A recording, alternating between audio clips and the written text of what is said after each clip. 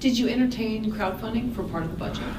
I thought about it. I feel to successful, I really believe in crowdfunding in a lot of ways. I feel for it to be most successful, you need to have the support of everyone involved. And for me, David's been beyond supportive, like overwhelmingly supportive of the project. But he wasn't a producer on the film.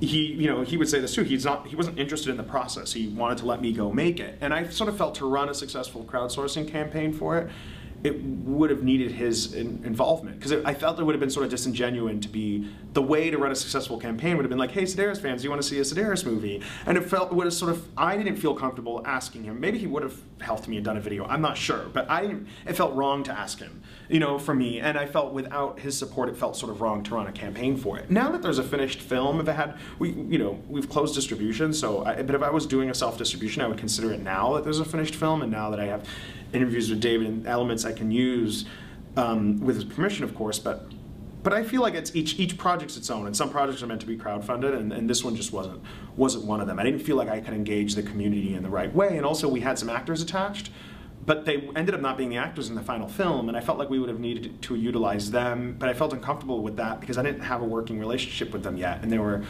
slightly bigger names than what ended up in the movie, just by the nature of whoever, at the time I cast them, they weren't bigger names, and they got bigger names and got too busy to be in the film, and I ended up with a cast I could have only dreamed of having anyway, so I'm thrilled about that, but it felt strange to bring them involved. It just didn't feel like I could do it the right way.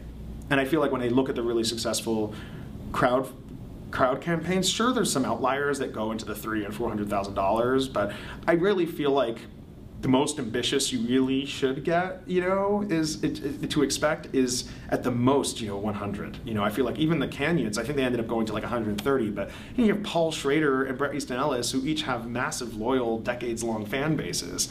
And even then, they pushed a lot on that campaign, and they hit, which is an incredible amount of money, but that still wasn't enough for me to make the film. So I also felt uncomfortable going out there and being like, give me $100,000 and maybe I'll be able to find the other however much we need. It just felt wrong for this project, but I hope I can do something one day that I can make cheaply enough. This movie had to be shot on location, it had 30 speaking parts, it had, a different location every day, all exteriors, it just had things that naturally made it expensive. But I hope to do something. If I did something small, if I did a movie I could shoot on my own and with minimal crew and minimal locations, and here in Los Angeles, I would totally consider doing crowdsourcing that way.